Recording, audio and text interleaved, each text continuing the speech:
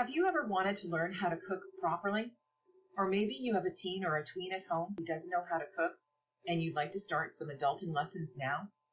Then this is the book for you to check out. How to Cook Everything by Mark Bittman is available through Cloud Library. Originally published in 1998, Mark updated it completely in 2008, adding new recipes and ingredients to reflect the changes in North American food habits.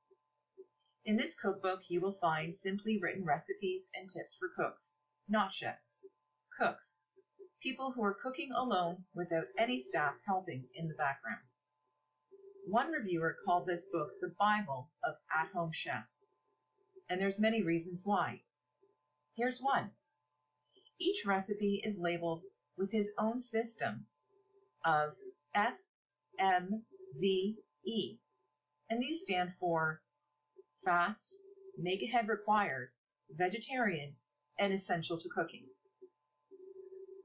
He starts by giving a master class on how to stock your pantry with basic ingredients like flour, nuts, beans, Parmesan cheese, eggs, and more. He talks about the basics of the different knives that are available and which ones you really need and how to use them. He discusses the different types of pots and pans, appliances, and kitchen gadgets. He takes the mystery out of chopping, dicing, measuring, broiling, and braising, just to name a few. Personally, I like the chapter on beans. We all have some cans of beans stored away and probably don't know what to do with them. Mark has a great chart where he matches the type of bean with the best vegetable and pasta to combine it with.